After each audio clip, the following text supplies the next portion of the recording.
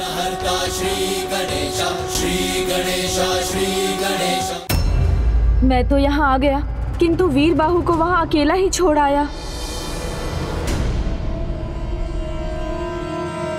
देखा गणेश जी, आपके बिना भी मैंने भीतर जाने का मार्ग ढूंढ ही लिया।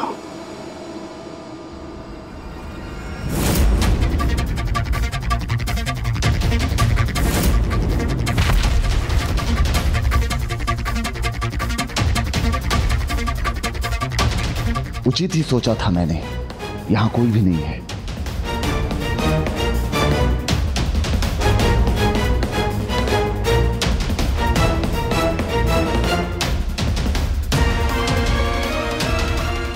कितने मूर्ख हैं ये असुर, मात्र 2 रक्षक रखे हैं। इन्हें तो मैं एक क्षण में छलकर आगे निकल जाऊंगा।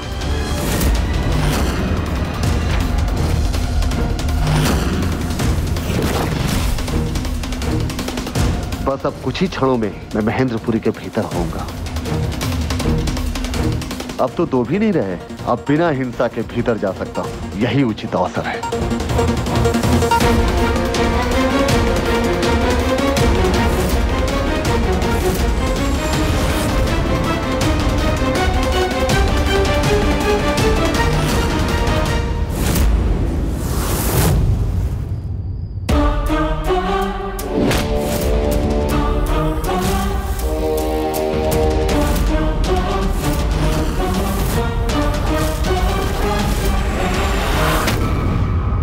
प्रभु, आप कहाँ चले गए थे और अब यहाँ लौटे तो आपने तो मुझे भयभीत ही कर दिया। भयभीत नहीं किया है, मैंने आपकी रक्षा की है। नहीं प्रभु, मैंने ध्यान से देखा है, यहाँ तो सब सुरक्षित है क्योंकि यहाँ कोई भी नहीं है और यहाँ से पश्चिम दिशा में कारागार का मार्ग भी है।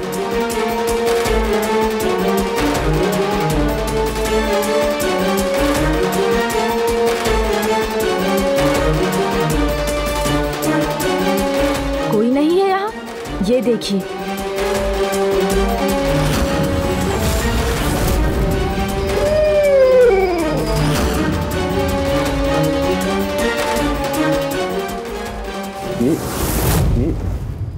ये सब कहां से आ गए?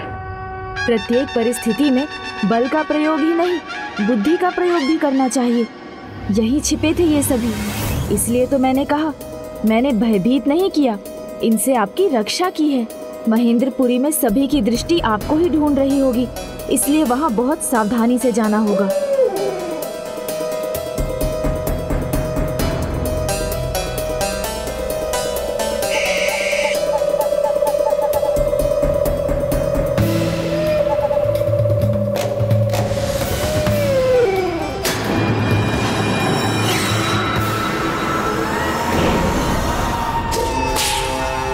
उस मार्ग में पुष्प फेंकने वाला अवश्य वो बाहरी शत्रु होगा।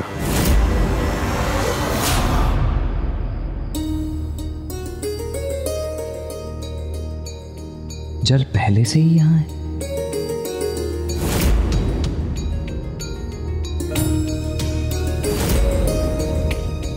भक्त है, सेवक नहीं, इसीलिए यदि इस सेवा के स्थान पर भक्ति पूजा करती तो कदाचित अधिक उचित होता।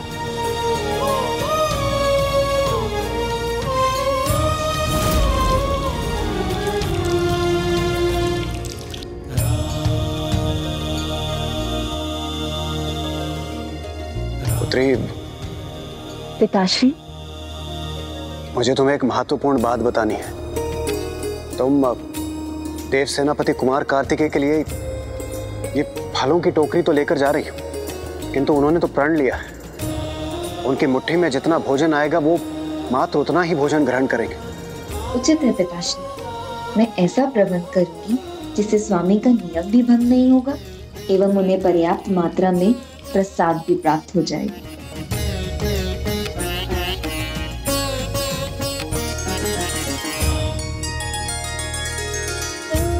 देवराज, आप भाभी माँ क्या कर रही हैं? शिव जी, ये तो मुझे भी ज्ञात नहीं।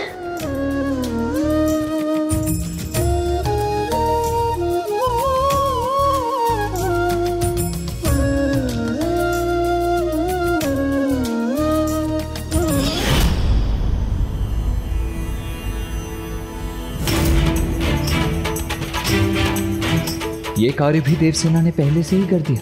मैं भोजन को मना तो नहीं कर सकता, किंतु मैं उसे अपने लिए ये सारे कार्य करने भी नहीं दे सकता। वो मेरी सेविका नहीं है।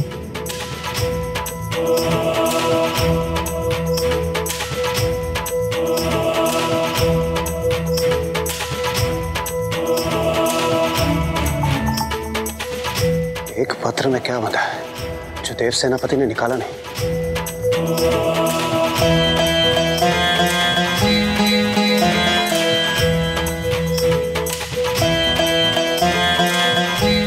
मैं मुट्ठी भर ही भोजन करूंगा, ये ज्ञात है उसे। इसीलिए एक ही पत्र में मेरी मुट्ठी से अधिक फल बांध दिए उसने। वो मेरे प्रति निष्ठा और श्रद्धावान ही नहीं, बुद्धिमान भी है।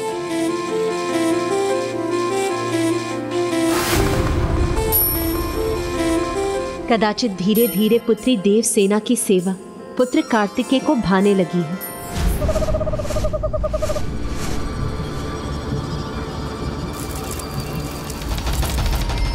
प्रभु, अब तो आप ही भीतर जाने का मार्ग दिखाइए। अब आप ही बताइए किस मार्ग को अपनाऊं मैं।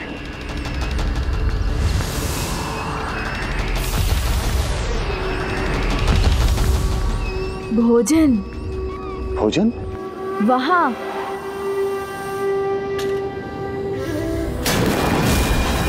जीवित नहीं लौटने दूंगा मैं उसको, उस बैठिए को। किंतु प्रभु, भोजन के स्थान पे हमें शिवताशिव जयंत को ढूंढना चाहिए ना प्रभु।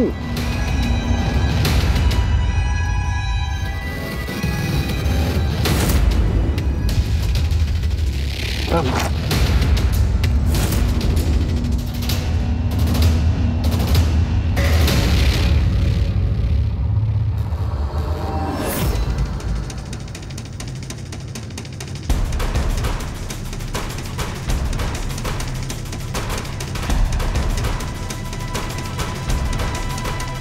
सूरापद्मन यहाँ है और सुरसई भी आने वाली हैं। हमें अत्यधिक सावधान रहना होगा।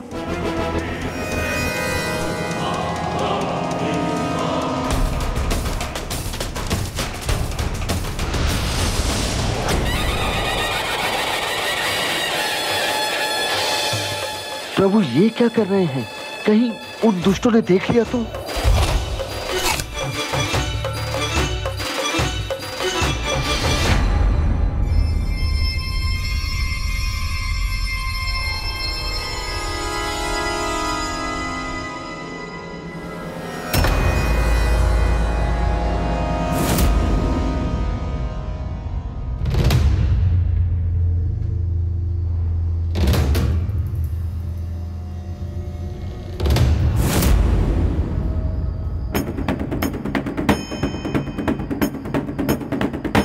द्वारपालों, तुमने यहाँ किसी अपरिचित को देखा था?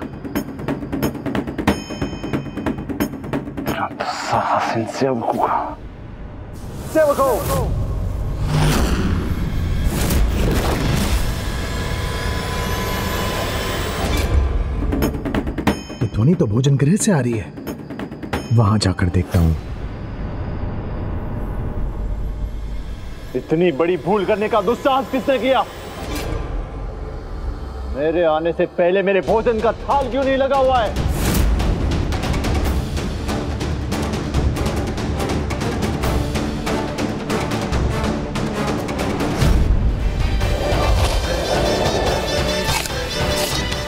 गणेश जी, आप क्या कर रहे हैं? इनका ध्यान भटका रहा हूँ, जिससे ये हम पर ध्यान ना दें। इतनी बड़ी भूल कैसे हो गई तुमसे? महाराज का भोजन पात्र नहीं है यहाँ। किसने किया ये?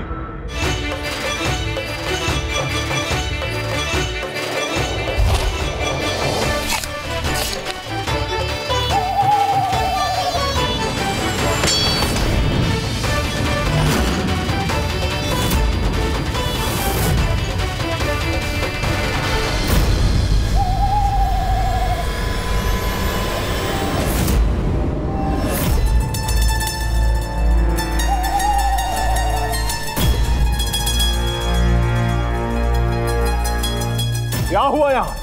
किसकी असावधानी है ये पात्र कैसे गिरे?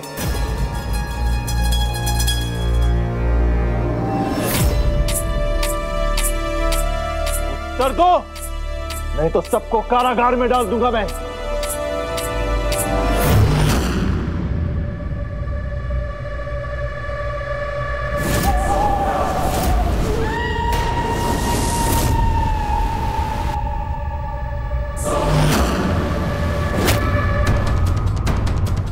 मेरी उल्लूक की दृष्टि जो देख पा रही है उसके अनुसार इसमें इनका कोई दोष नहीं है, कोई अन्य है यहाँ। और वो जो भी हो मेरे प्रहारों से बच नहीं पाएगा।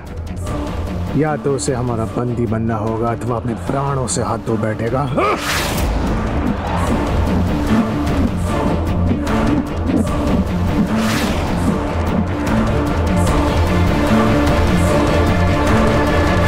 क्या हुआ? कोई आहत हुआ तो उसका स्वर क्यों नहीं आया? अभी मेरा उल्लू देखकर सत्य ज्ञात कर लेगा।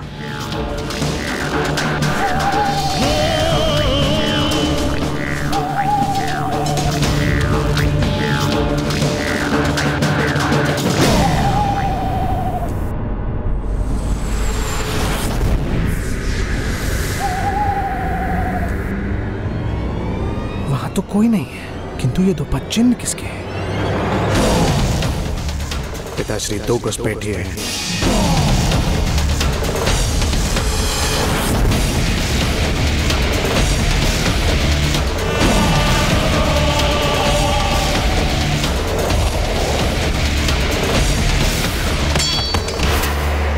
मुझे यहाँ एक गज की सूंड दिखाई दी। सूंड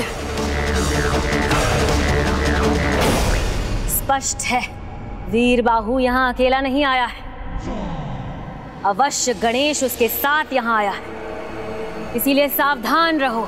बहुत चतुर है वो, उसका कोई कार्य असफल नहीं होता, इसलिए किसी भी परिस्थिति में दोनों यहाँ से भागकर नहीं जाने चाहिए। माता के आदेश का पालन कोई भूल ना हो पाए। पिताश्री असुर सम्राट सूरपद्मन, मैं आपका पुत्र सुधमुखन ये विश्वास दिलाता हूँ कि मैं किसी भी मूल्य पर उन दोनों घुसपैठियों को ढूंढ लूंगा और जयंत तक तो उन्हें कदापि पहुंचने नहीं दूंगा।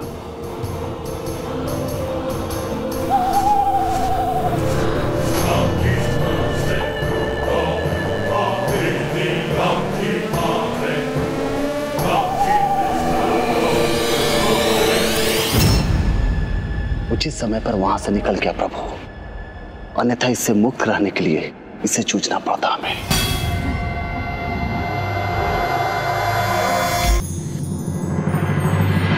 ओम शिवमणि कार्तिकेय स्वामी, ओम शिवमणि कार्तिकेय स्वामी।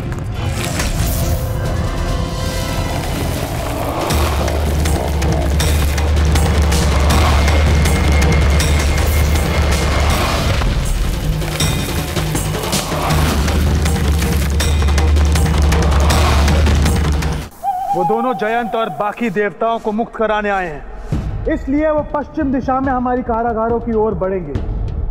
हमारे सभी सैनिक को उसी मार्ग में रहना होगा।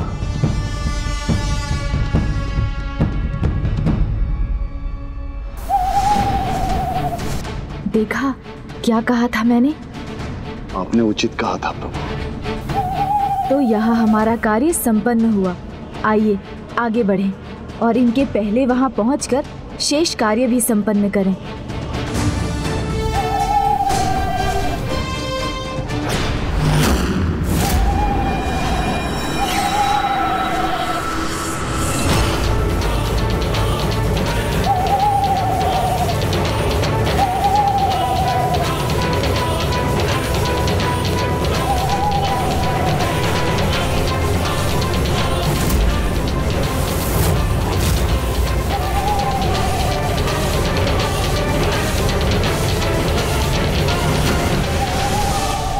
इससे उत्पन्न प्रकाश के कारण उसकी आंखें चौंधिया जाएंगी और वो हमें देख नहीं पाएगा।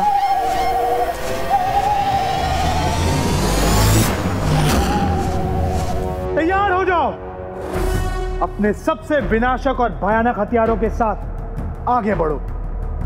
इससे पहले वो कारागारों को ढूंढ सके, सभी मार्गों पर बिछ जाओ।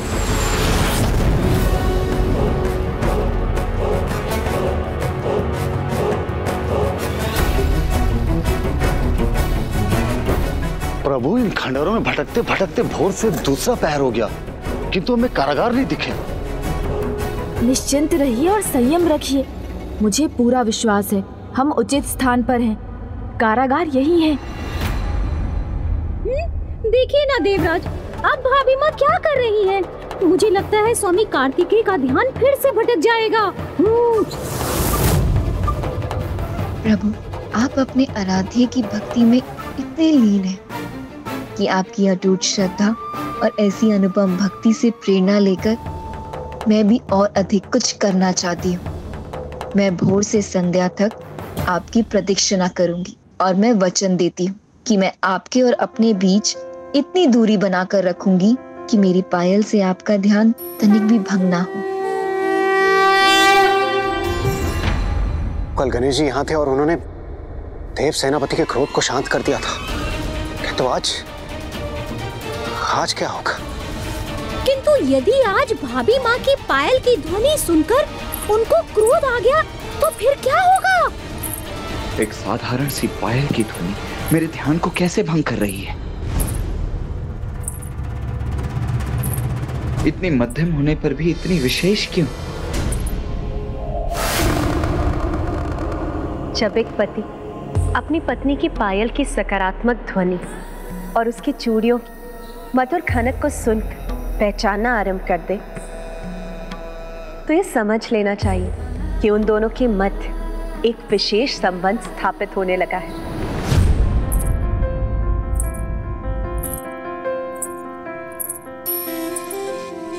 पुत्री देवसेना स्वामी कार्तिकेय से इतनी दूर है, फिर भी वो उसके पायल की ध्वनि सुन कैसे पा रहे हैं? कदाचित मैं अपने ध्यान में लीन होने के स्थान पर इस ध्वनि पर ही अपना ध्यान केंद्रित कर रहा हूं।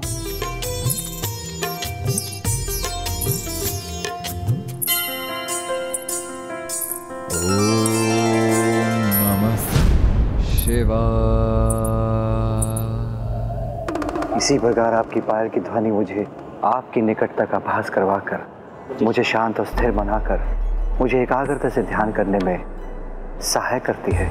स्वामी, जो पिता को ज्ञात वही बात अब पुत्र को भी समझ लेनी चाहिए।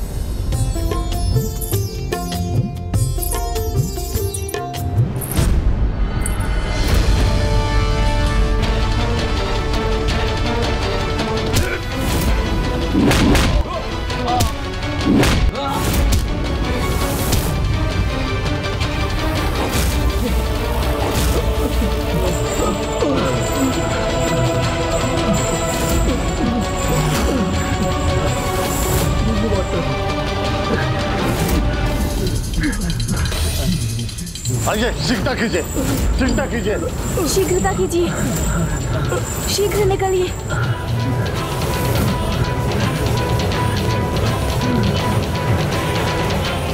प्रभु, बहुत समय बीत गए। आइए, अब कुछ ही कारागार शेष रहेंगे। आइए उनमें देखते हैं।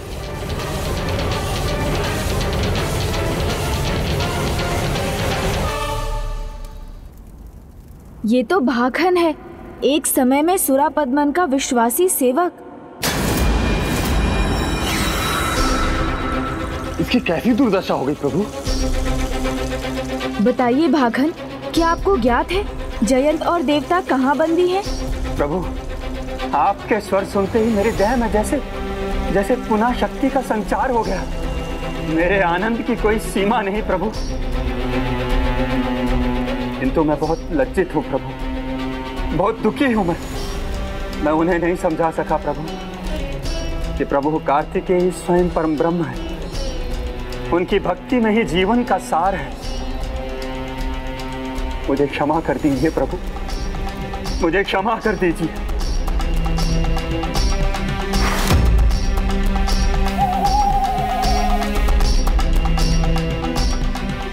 नहीं भाखन, इसमें आपका कोई दोष नहीं, फिर भी अपना एक नेत्र खोकर आपको इतना कष्ट उठाना पड़ा। मैं अभी आपको वरदान देता हूँ। नहीं प्रभु, अब मुझे दृष्टि नहीं चाहिए। जिन नेत्रों से मैं प्रभु कार्तिकेय के दर्शन कर चुका हूँ, अब उन नेत्रों से कुछ और देखने की इच्छा नहीं। दृष्टि तो क्या, अब तो मेरा पूरा जीवन प्रभु कार्तिकेय को समर्पित है। मेरी अब कोई इच्छा नहीं प्रभु। हम भी यहाँ आपके प्रभु के कार्य से ही आए हैं, जयंत और देवताओं की रक्षा करने। क्या आपको ज्ञात है वो किस कारागार में है? नहीं, ये तो मुझे भी ज्ञात नहीं, किंतु प्रभु के महाभक्त बालक जयंत साधारण कारागार में नहीं रह सकते। उन्हें तो उस कारागार में रखा होगा उन दुष्टों ने, जो अन्य सभी की दृष्टि से छिपे रहते हैं और जिसके बारे में बस सुरसाई और उसके परिवार को ज्ञात है।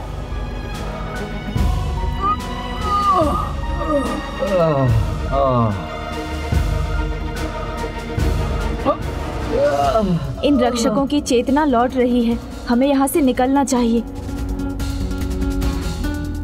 ओम सुब्रमण्यम कार्तिकेय स्वामी। ओम सुब्रमण्यम कार्तिकेय स्वामी।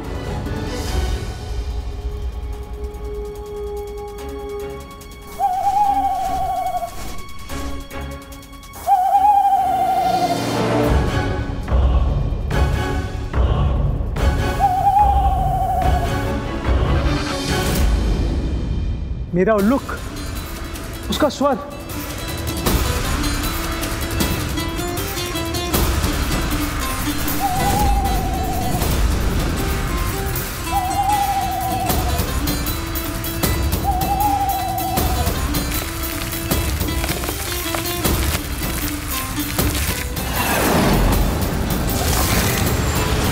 वो है तो यहीं कहीं, तुम तो दिखाई क्यों नहीं दिए? इस कारागार में स्वयं ही जाकर देखता हूं। चलिए वीरबाहु जी।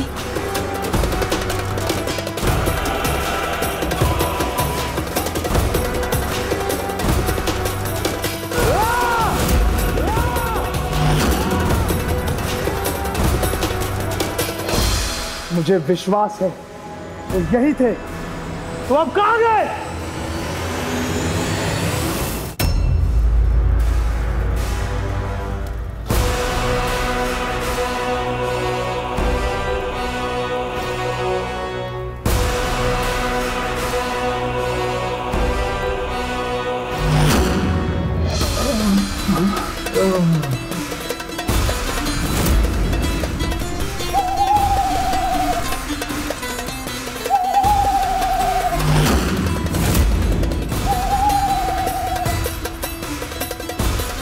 जहां भी गए होंगे मैं उन्हें ढूंढ लूंगा और उनका वध कर दूंगा।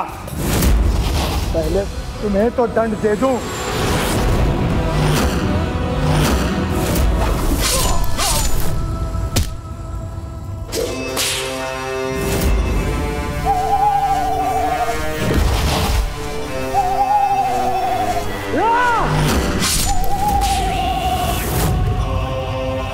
जो मेरा कार्य करने में असफल होते हैं उनका यही परिणाम होता है। अब जाओ और अपना उपयोग मेरे लिए प्रमाणित करो। वो अधिक दूर नहीं गए होंगे, जाओ ढूंढो उन्हें।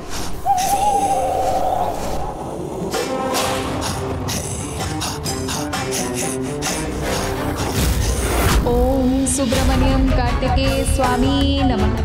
ओम सुब्रमण्यम कार्तिकेय स्वामी नमः।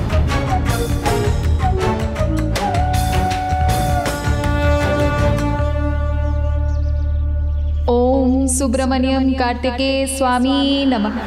ओम सुब्रमण्यम कार्तिकेय स्वामी नमः। प्रभु, यदि ये भी असुरों की एक चाल हुई तो?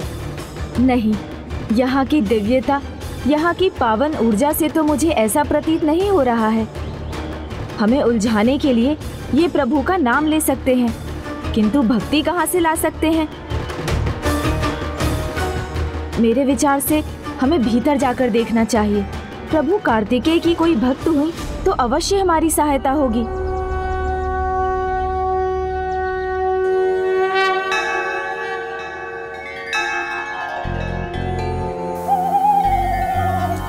ओम सुब्रमण्यम कार्तिकेय स्वामी। ओम सुब्रमण्यम कार्तिकेय स्वामी। ओम सुब्रमण्यम कार्तिकेय स्वामी। ओम सुब्रमण्यम कार्तिकेय स्वामी।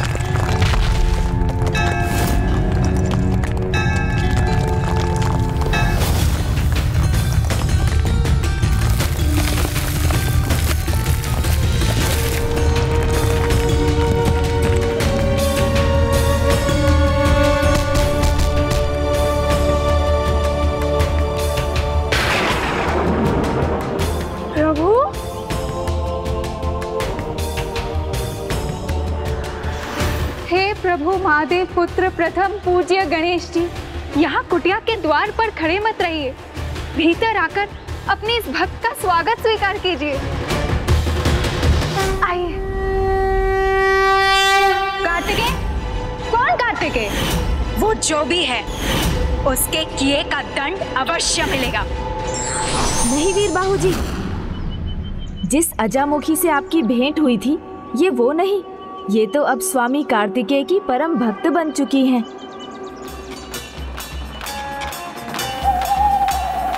वो उल्लू? मेरी भक्ति का विश्वास कीजिए, भीतर आकर अपनी सेवा का अवसर प्रदान कीजिए। आइए, आइए।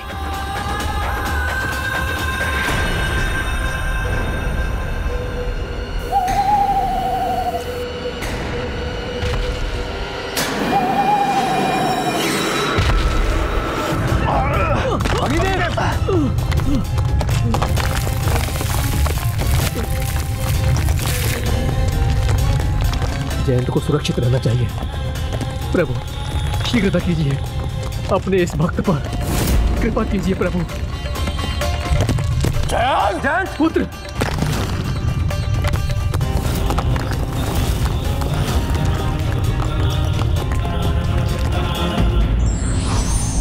सच्चे भक्त को कभी निराश नहीं होना चाहिए, क्योंकि उचित समय आने पर प्रभु अपने भक्तों की रक्षा अवश्य करते हैं।